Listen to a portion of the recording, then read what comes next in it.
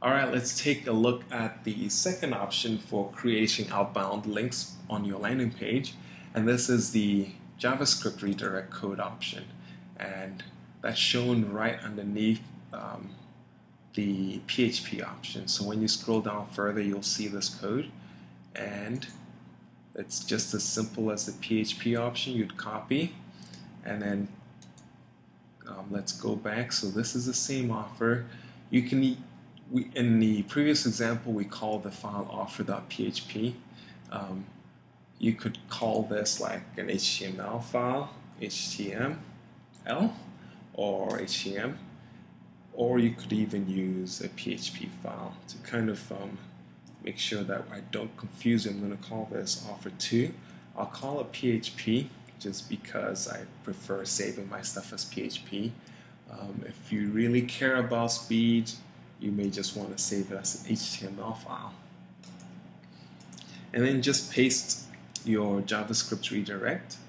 And the unique thing about this option is that you can actually place other pixels on this page before it redirects. So for example, if you've got an image pixel,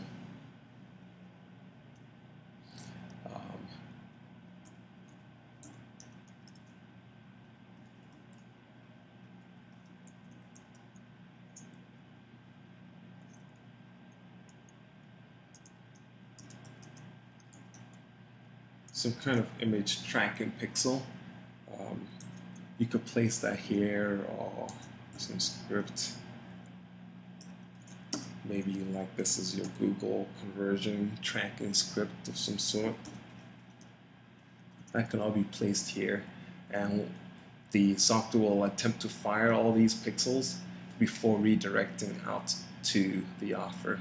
Now, it's not guaranteed that all these pixels will fire before redirecting out, but this is one of the options that you have.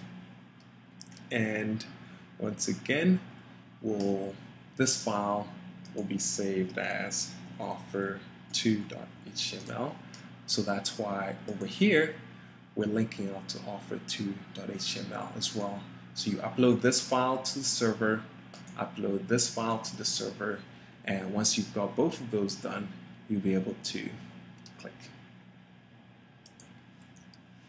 And all the tracking will happen, and you'll see all the stats in your software.